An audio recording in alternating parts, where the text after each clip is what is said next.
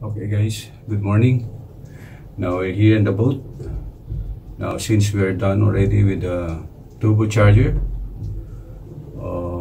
it's ready to install. So now we need to take out all the turbocharger that's installed on the engine, and here we're gonna show you how to take it out and replace it with a refurbished turbocharger for a Yanmar engine. Okay, here's the turbocharger that we need to replace. Here it is. So now we need to take it out first, the mixing elbow. Then after that we take out all the hose and everything, and the lubricating system. Okay guys, let's start. Okay, first we need to take out the mixing elbow.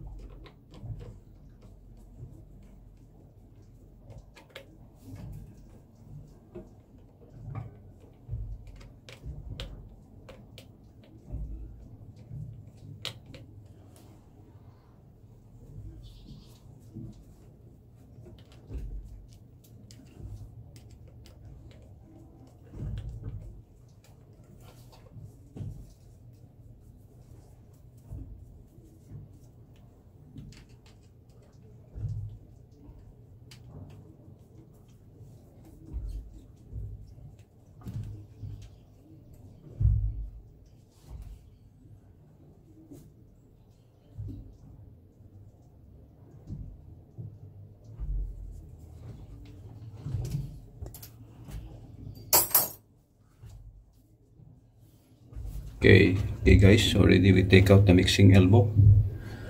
All you have to do now is to unscrew all this feeders for the lubrication from the oil. This is the supply for the coolant. You need to take it out. This is the in and this is the out. Just one more on the bottom. We need to take out also this bolt here so we can take out the assembly. Okay guys, I'll show you later on when we take out the old turbocharger. Okay guys, the old turbocharger is out already. Okay, everything is clear, only the mixing elbow. Now we need to clean this portion. We need to clean also this one, and that's the new turbo rebuild turbocharger. As you can see, the compressor